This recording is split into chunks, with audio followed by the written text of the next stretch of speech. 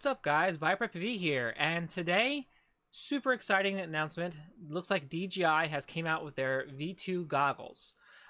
So there's actually a little bit of an upgrade over the V1s, and we're gonna go ahead and we're gonna take a look at some product listings and make some predictions about what this pretty much means for DJI's future and what it's all about with these DJI V2 goggles. So let's go ahead and take a look here at this page. Alright, so it looks like they are starting to take pre-orders of the DJI FPV goggle V2s over at Race Day Quads. And I think also, maybe, yeah, you can also buy them over at Banggood if you want to, while they're still in stock. And to let you know, I'll be leaving links to both these things down in the comments to both those pages. So if you wanted to pick one up, if you've been waiting to do the DJI stuff, go ahead and check those out. Those are affiliate links to help support the channel, help support me. But let's go ahead and take a look here at the specs here.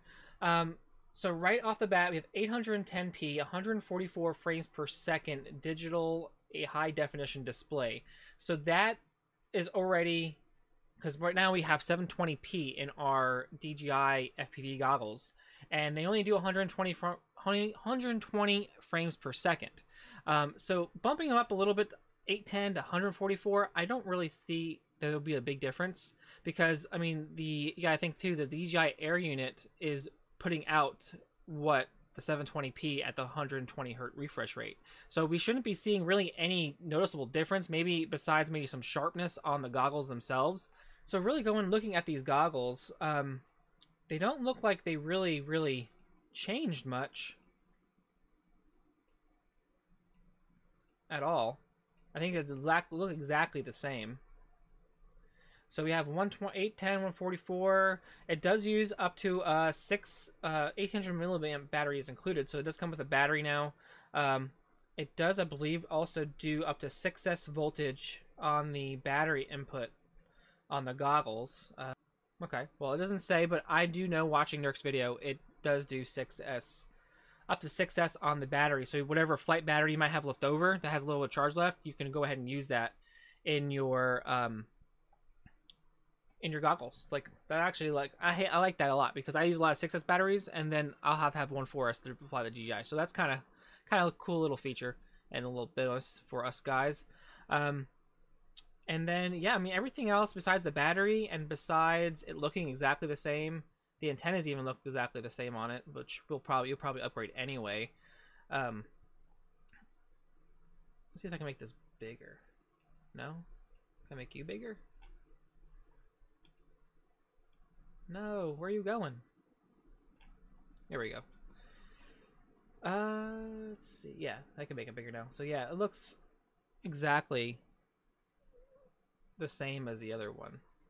It has the lights on the side.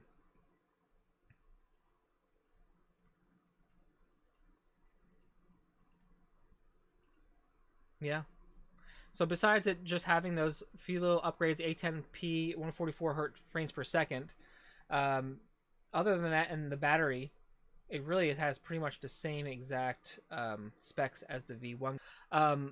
But that doesn't mean that they might be coming out with maybe a DJI Air Unit V2 maybe in the future that will support this exact resolution and frame rate.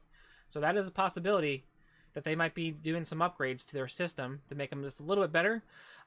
But if I was probably you guys right now, I'd probably be buying some used V1 goggles, because I bet you a ton of DJI guys are going to be wanting to sell their goggles.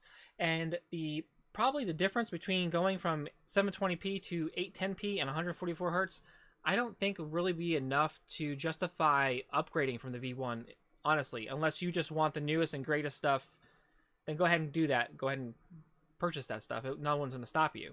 But really, going from a budget standpoint, if you're looking to get into this hobby, I think this is a great time, because they should be you should be seeing some used ones. And even, I don't think they have any more of the V1s in stock, because you haven't been able to buy the V1s in the past few months, because clearly they've been wanting to phase those out for the V2.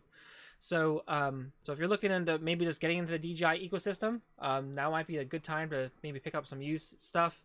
I'm gonna try to see if I can get a set of these goggles to test them out to see if I really see a difference between the other ones.